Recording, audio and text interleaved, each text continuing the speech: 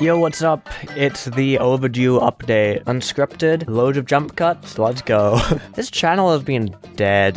Uploading to YouTube is probably my favorite thing. Pretty much the main reason why I'm still alive. And that's not because of finances, and I'll let you put the puzzle pieces together there. I'm not going anywhere, but there have been a few things that have kind of like been killing my motivation recently. First of all, I have depression. I've been pretty open about this my whole career. In 2018, it hit probably the worst. I had a massive existential crisis. Poor Nathaniel Bandy had to endure me mass sending him freaking out text at 4 AM one night, and since then, although the existential stuff is thankfully a lot less rough on my brain, I never really recovered from the mental state. I have antidepressants, which I haven't taken today, actually. Wait. Shit, I'm out. No! That also means I can't stick to a schedule, and I never have been able to stick to a schedule because I lose my mind very frequently. Sometimes it's major, sometimes it's just kind of minor, but I just can't concentrate on anything. My brain is just kind of... I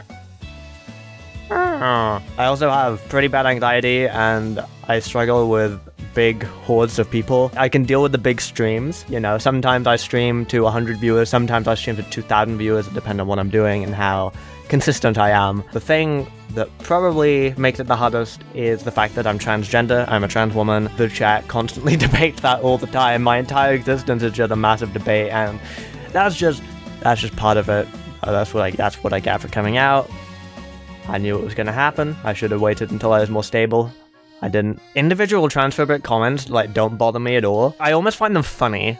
Sometimes they're kind of sad, but I love the really confident ones that, clearly haven't done any research into what they're talking about. Especially the ones who, word for word, right, Ben Shapiro fact over feeling stuff, when they haven't researched any facts.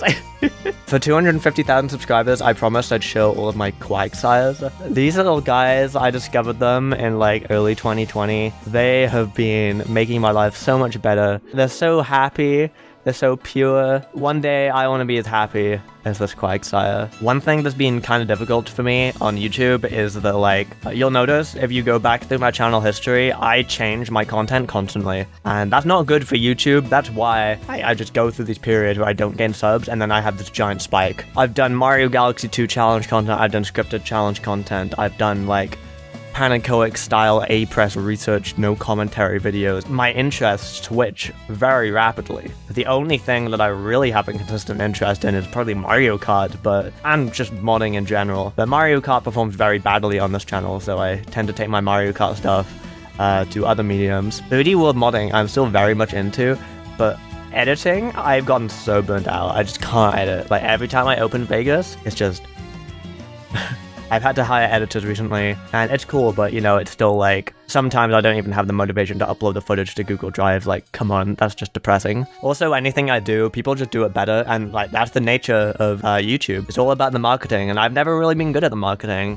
It's a miracle that I am where I am right now without knowing anything about marketing, I've been doing I was doing challenge videos for years, and then Steve dropped New Super Mario Bros. U Coinless, and all of a sudden everyone called me a ripoff. For years, I was just known as, the budget Steve, Now, I start doing these 3D world modding videos. ZX Many jumps in to 10 times better than me. Now I'm the budget ZX Many. You can't win. Of course, that stuff doesn't really bother me that much, either, but it is just a little thing that's, a little bit infuriating, So, in terms of uploads, they will continue. They'll probably be based on live streams, at least for a little bit, because it gives me company. And I don't get lonely, because when I'm lonely, sometimes it gives my brain a chance to go into bad zone. I'll be doing the Quagsire showcase when 2 specific fluffy Nuas arrive. I ordered 5 from the US Pokemon Center and sent them to my friend last year, and they've only sent 1 back so far. There's another 2 on the way. So I'm gonna wait for those 2 to arrive, and then whoever I've got by that point,